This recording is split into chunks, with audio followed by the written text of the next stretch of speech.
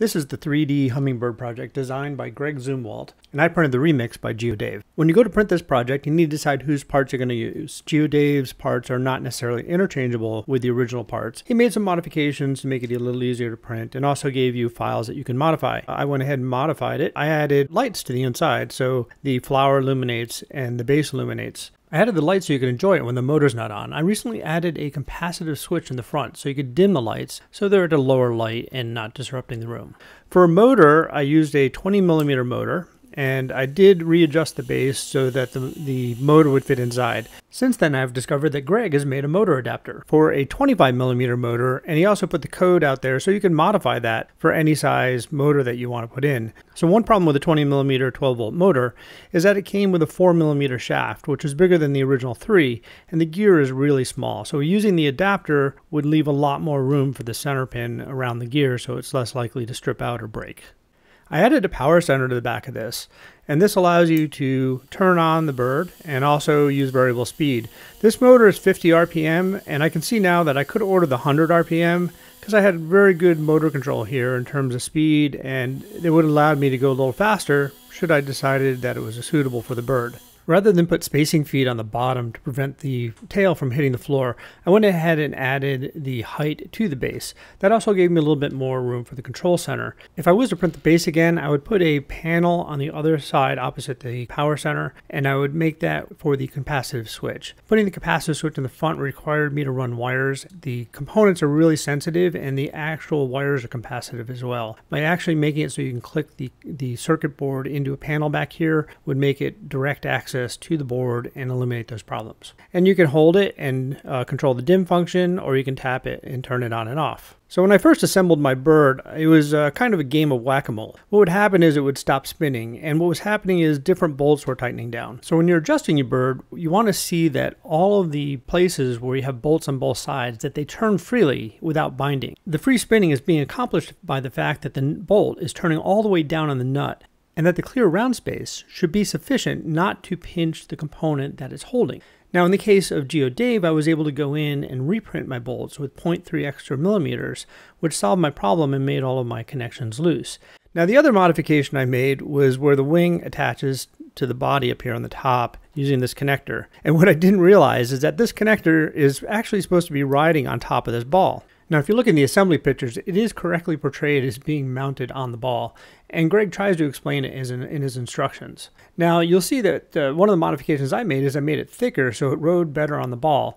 And in fact, if you go back to Greg's website, you'll see on the bottom that he added a thicker component. In an end state, you want it to be able to float freely. Now, I did modify it so that the bolt is countersunk, and in doing that, I made the fixture a little bit thicker, and that caused my rod to be of the wrong length. And I had to readjust the rod to get it so it floated properly, and I printed it incorrectly a couple dozen times. If you're having binding problems, I find the easiest way to start diagnosing it is to disconnect this nut right here. Now, the reason I do this one is because it separates the top of the bird and the base at the bottom, so you can run the gears on both sides to see where you're binding. Now, the wings, they were a little tricky as well. I had binding problems on the bottom, and I actually changed that out for a push pin. And my intent was to glue it in, but I actually screwed it in. I printed it out of PETG, so it was a little bit more flexible. And that allowed me to just push that in, and I no longer have binding problems here. Now, I did go back and re-lubricate the insides of these gears. I took it all apart. As you're putting it together, you may want to put a dab of lubricant in there.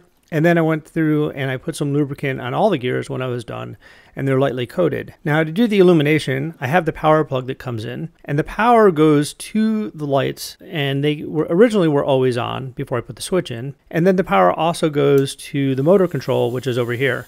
Now, I forgot to cover the red light on the motor, and you can see that here. And you heard I just had some binding and it skipped. To illuminate the flower, I cast 2 wire channels into the stem. You'll need to print the stem with the wire channels. Currently, I have a 26 gauge wire in there. It was some salvage wire. I think it was the reset button on an old PC or something.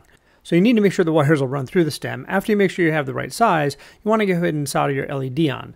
Now there's no bracket holding the LED in the flower, so what I did to even it out is I soldered the positive on one side of the strip and I soldered the negative on the other side. I'm using a 4mm strip in this case because they're very short segments and I happen to have some around. You can use anything, you just have to be careful that it doesn't hit the beak or interfere with operations. The flower is actually not glued on. I recommend you not glue your flower if you're going to until your unit is all assembled. The flower might need alignment to center with the beak, and if you pre-glued it onto the stem, you won't be able to adjust it to get it aligned.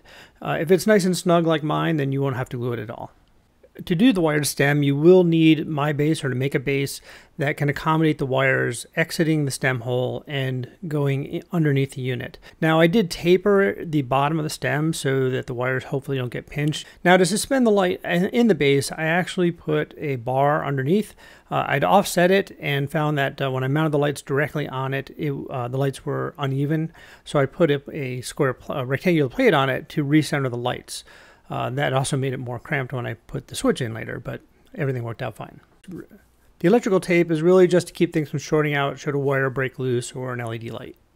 I did mount my LED light in the base on a small piece of metal, and I really did that because I was concerned that the heat from the LED would eventually warp the PLA bar that I'd made. It was really thin. So if you can take on this project, I recommend you go over to Greg's website and you need to download his images.zip file. That is detailed photos of every assembly step that you can zoom in on and see all the components.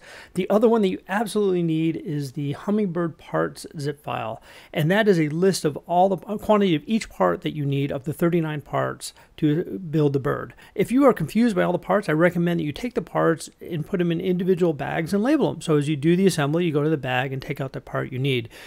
GeoDave, thank you for all the work on the remix. Incredible amount of work on that. I can't imagine, Greg, how much time you spend on doing these designs. If you've not seen Greg's design library, you need to go look at this. He does amazing work. So that's my Hummingbird project. My goal was to make it attractive, and knowing that it wouldn't run all the time, have some dual use and accent to it by adding the light to the flower in the base. It's going to make a great night light for the main room, and when we want to use it, it's got the switch so we can turn the motor on. I hope you enjoyed this video.